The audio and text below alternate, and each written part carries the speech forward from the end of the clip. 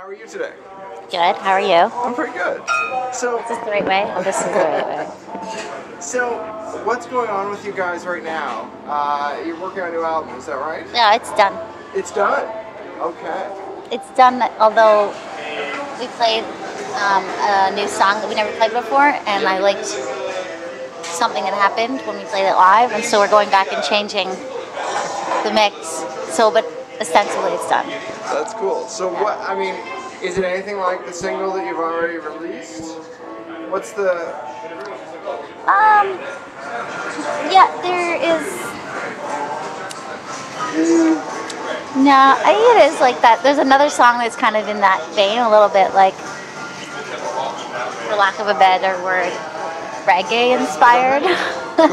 But no, there's no more reggae on the album other than that. I think it's similar to that song in that it's sort of has this kind of undertone of melancholy, but is actually quite. I don't find it a sad album. I think my tone is often covert happiness or covert melancholy with, with other complicated emotions infused, which is, I think, how most emotions are experienced, with other complicated side effects.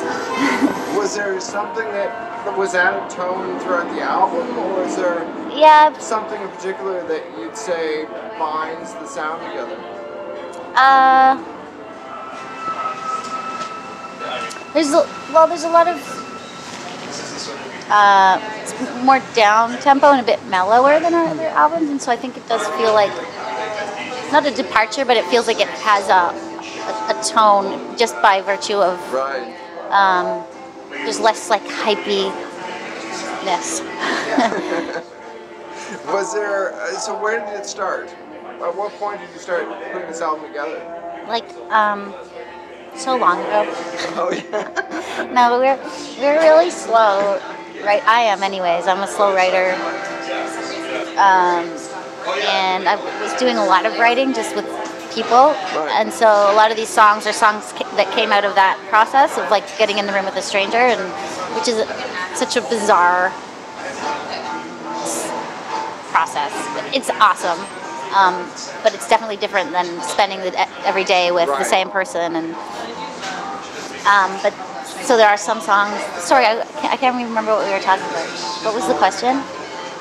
Oh, when did we start this? When did I start answering this question? So long ago. It took us about 3 years. But it wasn't like constant, we're not like, we're not hiring out a studio and like going to work every day, and it took us 3 years because it's so mega. Right. It's just, there's a lot of other stuff going on, and we were touring. You're busy, I mean, yeah. It's not like you guys are just sitting on your thumbs all the time, essentially. Yeah, exactly. So who did you work with on this album? Like, were there certain people who came in for the whole thing, or parts of it, or how did that work? No, I guess just Dan, the other half of Dragonette. Yeah. Well, there's 3 of us, but he's the other writing half, but mostly. Although my favorite song on the album and the title track is a song that was written simultaneously by all 3 of us, which is a very rare occasion because we're not always in the same place, and a lot of times it's like passed around, but it was like, so that's exciting. And that's actually the song that I made the changes to that I was talking to. Okay. Just the last minute changes. So, wait, what was I saying? Oh, is there some, well, Dan is my collaborator. He's in all of, he's mostly coordinating or producing or executive producing on the tracks. So you won't bring in like other producers and stuff this time? We did. There are lots of other producers, but it's not like one person. It's like generally it's the person who I wrote the song with ended up doing production, and then Dan would do some. And, but also our manager, Neil Harris, is like, he's sort of his most constant and valued role, although he's very valuable in many ways. He's almost like our A&R guy. He's very like creatively, like he really helps us put stuff together. He always has from the very beginning. Like he has really good opinions, and I almost think he's like the fifth Beatle a little bit. Because you guys do take a while putting out this out. Well, you took a while for this album to come together. Is there something you think is there benefit to the process in the end? Because you must have a lot of time to like hone each song. Yeah, but you know what? I don't think. That's how long it takes you. I think that there is definitely a benefit, most likely a benefit. But I think there's other benefits that clearly come from being timely and very efficient and very prolific. But I mean, it's the way you work. It's the way we work. Yeah. Can't really fight it. Yeah, that's it. Exactly. So then, in terms of touring, the fact that you guys are fairly separate, what's it like coming together for touring? How does it end up working for you guys? It must be fun to finally be all in a room together. It's the best. Yeah. We assume this like it's like we are magnets that just came back together and we just flow like one unit, and it's like it never stopped. I mean, sometimes we haven't toured for a while. The show is maybe a little bit less together, but honestly, us as a group of people, we just come right back into this motion that we're so comfortable in, and we get along, and it's like all of a sudden this family is working again. It's like one of the most comforting things about the job is that you know